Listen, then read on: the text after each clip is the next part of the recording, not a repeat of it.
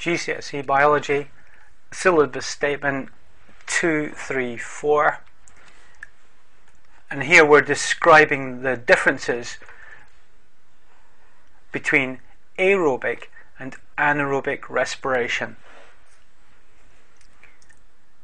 A cell carrying out aerobic respiration will break down food molecules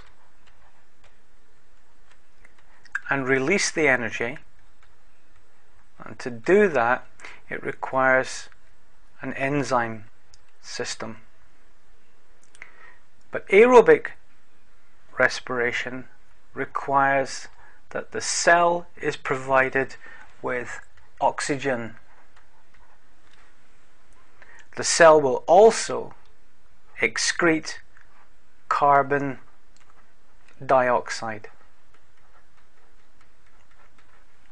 This is a form of excretion, getting rid of the cell waste. So aerobic respiration requires oxygen.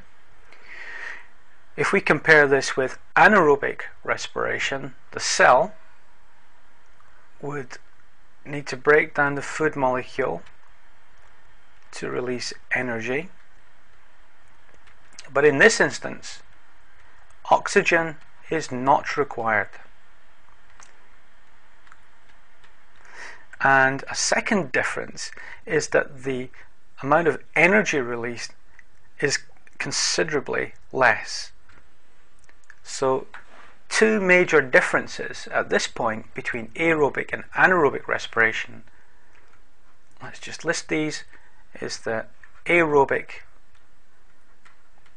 requires oxygen, and the second one is that aerobic provides a great deal of energy.